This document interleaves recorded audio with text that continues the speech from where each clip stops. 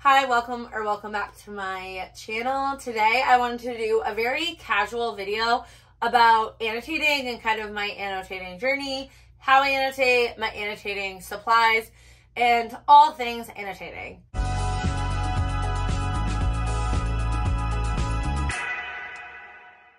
So I have had an on and off relationship with annotating throughout my whole reading career, basically. So I first started annotating, I think the first book I ever annotated, I was maybe in my freshman year of high school, and I was reading, this is like the second or third one, but I was reading this series, which I don't even know what it's called, the Iron Fae series, by Julie Kagawa, and look at this mess. So I have just kept this series because it's so nostalgic for me. But I didn't want to write in my books back then, so I would put these huge yellow sticky notes in there, and I would write all of my thoughts on them, and then I would stick them in the book like this. And going back and reading them is so funny to me because I was 14, and it's just funny, and my handwriting is like, you can barely even read my handwriting in the notes, but yeah. I would just write very stream of conscious things, which is actually still what I do. I'm not writing anything profound in them. I'm just kind of writing what comes to my mind. Like this one says, "Aw, so sweet. Favorite scene?" ? So that's what I was doing when I was 14. And then this one says, "Who didn't see that coming?"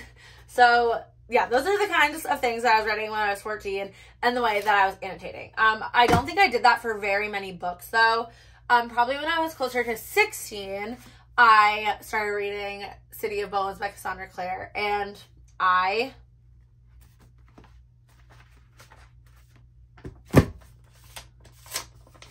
there's a random envelope in it, but it's probably my bookmark, honestly.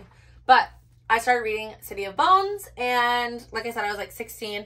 So I started annotating this, and I did not write in this. I still was not okay with writing in my books, but I did tab it with much smaller tabs, but I didn't write anything. Like I don't have a sticky note in here saying anything. I don't know what I was tabbing or what my thoughts were. There's just tabs in it. So that's what I was doing when I was 16. And again, I don't think I was tabbing very many things back then. I also couldn't tell you what the different colors mean. Maybe, yeah, no idea what the different colors mean. So that's what I was doing then. Then after I was 16 and I probably annotated a couple books, I never really annotated again until 2021. The beginning of 2021, so about a year ago, I wanted to try annotating again. So the first book that I annotated was Down Among the Sticks and Bones by Seanan McGuire. And I used these tabs that I just got for Walmart because they're all I had, and they're very big. And I do have so like I said, this is the first time I tried to re-annotate again. So everyone that I had seen mostly would use sticky notes that were all different colors, and they would coordinate with something. So I have pink is love, blue is sad, green is favorite quotes, orange is something I didn't like, yellow is shocking or plot twist. So I even underlined the part that I was talking about in a matching pen. I'll get a little closer so you can see. So I would underline, oops, that one fell off. But I would underline what I was talking about in the matching pen. And I didn't write anything, though. I do feel like, I'm going to take this off. Okay, sorry if the video quality looks different. I had to turn my camera around because I was having a hard time showing you what I was talking about without being able to see myself. So anyways, sometimes there would be a whole passage that I wanted to mark, and instead of underlining it all, I would just do brackets around it. Yeah, so that's what I was doing then. And this is the only book that I annotated at the time. And then I was still not really reading physical books at this time. I was mostly just reading on my Kindle, so I really just stopped for a while. And then I got House of Sky and Breath by Sarah J. Maas, and I really wanted to annotate this bad boy. So that's what I did. And this time I used different tabs that I got from Walmart again. They still stick out, not that far, but kind of far in the book. But I also decided to match the cover to the tabs because I like the way that looks. So I have blue, green, and yellow, which kind of goes. This one, I also have a key in the beginning. So I have, also it's a much more simple key though, because I'm only using 3 colors. So I do like to do this still with fantasy books sometimes, is just pick a few colors and use those 3 instead of all the ones that you saw in Among the Sticks and Bones. I found that I didn't really care about things to mark out and remember things like character names and their backgrounds or certain parts of world building. Like, I just don't really care to refer back to, which other people do, and that's why they do that. But for me, it's just not something I really care about annotating in my book because I have a much more stream of consciousness approach where I just want to interact with the text and less like remember important elements, if that makes sense. I feel like if I was annotating something like this to do like a book discussion or a book review or something, then I would be a little bit more in depth about what I am annotating. But because I wasn't doing that with this, I didn't feel the need. I hope that makes sense. But anyways, so the 3 colors I have, yellow is important information. Green is things I appreciate / like, anything I want to point out. And then blue is romance. So yes. And then this is the first book that I actually, so I was underlining with pen. And then I was writing a comment in the margins of the book. So that is the first book that I actually was writing down my thoughts inside of the book. And again, they're nothing crazy. And again, I am bracketing things that are like too much to underline.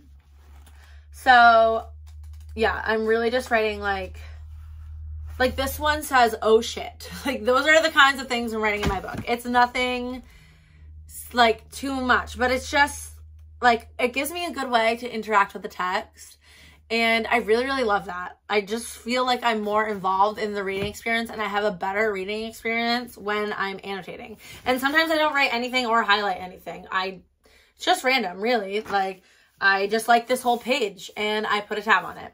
So yes, this one I didn't underline anything, but I did write "she's the girl?" ? So yeah, it's really just random what I'm feeling at the time, with kind of a system, if that makes sense. I did a couple more books like that.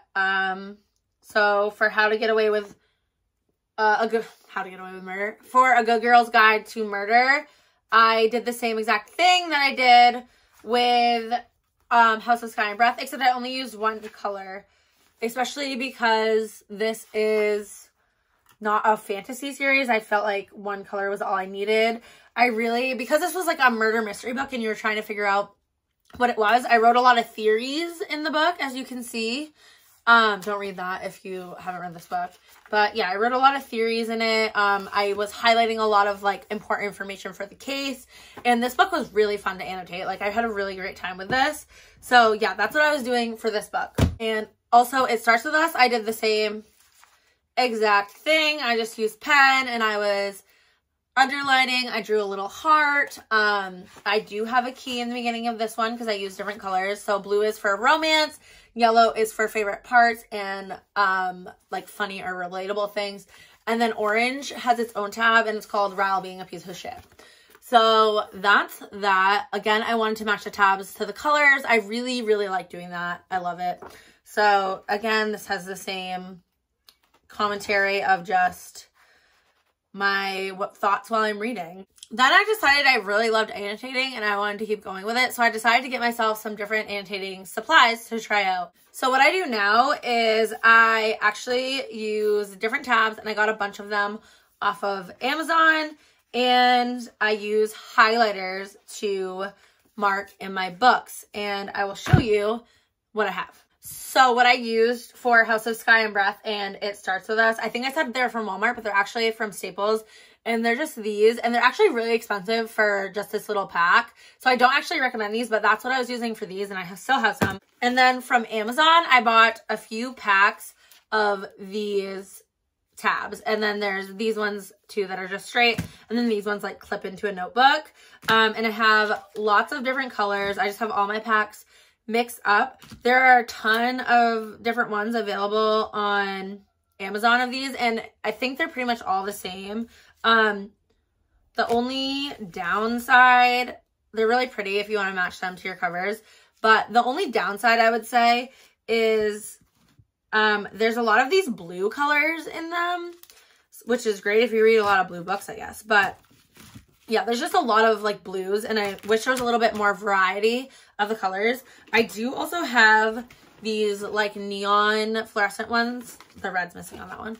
These neon fluorescent ones that everyone really, really loves. And I like these because the other ones are more like a pastel color, and these ones have more bright colors. And I found it really hard to find red in these packs, and this one has a really good red on it, and a lot of my books are red, and I'm always using this red tab. So yes, these are also from Amazon, and I will link them down below. So like I said, I started using highlighters. Sorry if you can hear my neighbor's rooster, but I started using highlighters instead of pens. So I have all of these zebra midliners. I got one pack at Walmart, and I got the other pack off of Amazon. These are really popular. They're like everywhere. I really like them. They don't bleed through, but you can see them. You can kind of see a shadow on the other side. So you can see I highlighted right there and wrote in it. I also write with these midliners now instead of a pen because they have two ends. So that one is like the highlighting end, and then they have a fine tip end that I use to write with. So I really like how that works out for me. And you can kind of see through the page, but that doesn't bother me at all. So yeah, that's something I don't mind. But I also pick one highlighter for the whole book. I don't switch my highlighters to match my tabs. I have a hard enough time keeping track of the one highlighter I'm using in my book, so I couldn't imagine doing more than that. But yeah, these midliners are great. I do really want to try out the really pretty pastel ones that I've seen on Amazon. So I will get those eventually and try them out and let you know if I like them. But yeah, so these are what I'm using. There's a bunch of different colors. You can get even more colors in this, and I really love them. So to move on, I'm just going to show you some other books that I've annotated, and I kind of stick with the same system that I said. I either pick one solid color for it, or I pick up 2 or 3 colors, and I just stick with that. Like for this one, I didn't make a key because it's all the same colors. And also a lot of times I'll pick one color to start in a book, and then if there's something else that's like a completely different category, or I want to make it a category, I add a tab and I start adding that tab into the book while I'm going, if that makes sense. So I'm just going to show you some other books that I've annotated. I have Binding 13 by Chloe Walsh, and this one I have 2 different colors because I have one that's just for general things that I like or want to point out, romance, whatever. And then I also have a tab just for a certain character in here named Gibbsy that was hilarious. So all of his funny scenes I highlighted in I tabbed in a different color. And I didn't put a key, or I did put a key. And if I'm going to do more than one color, I always put a key just so I can keep track of it when I look back. So romance is this peachy color, and then the more red color is Gibbsy being funny. So that's what I do there. This is a fantasy book that I annotated recently, and there's 2 different colors in that. And this one literally is just red is for romance, and this really, you probably can't see it, but it's a really like pink color is for other. So anything that's not romance, I will do it that way. And this is a really annotated page. Sometimes I'll draw little hearts and stuff, but so I obviously liked just this whole section. So I bracketed it, and then I highlighted like certain parts that really stuck out. This says, "This is so romantic." So this is obviously like a romance page. And yeah, this is a page that like shows me in full annotating force. I'm not someone that like overly annotates their books. I know a lot of people like do that plus more for like a lot of the book, but really I don't do so much of that. I really keep it more simple. Here's another book I annotated recently, and you can see the tabs are barely sticking out if we compare it to House of Sky and Breath, for example. They stick out a lot further, and then Among the Sick and Bones, they stick out a crazy amount. So I really like how this looks more. I think it just looks more clean, and yeah, I enjoy that look. Again, I used a green highlighter, a green tab, and then I just write in it. Here's another book I annotated recently, which is Belladonna by Adeline Grace. So we have 3 different tabs in this one. We have a character being funny, which is this light purple. And then we have romance, which is the green. And then the darker purple is things I like / other. So we just have those 3 tabs going on in here. Same thing. I'm just highlighting. And okay, this is a good example of, it's a green tab because it's for romance, but I didn't change my highlighter color. My highlighter color stays the same, and it's purple.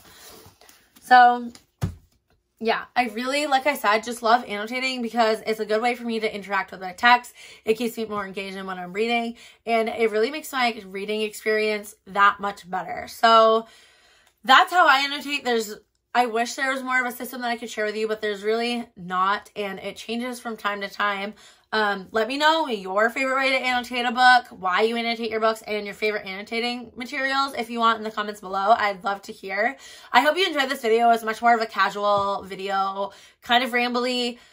Probably didn't make much sense, but I've had someone ask me before about annotating, so I figured I would sit down and make this video now that I have a few books that I've annotated under my belt, and I will continue to annotate all my physical books because I just love it so much. So yeah, that's all for me today. I hope you enjoyed this video, and I'll talk to you soon. Bye.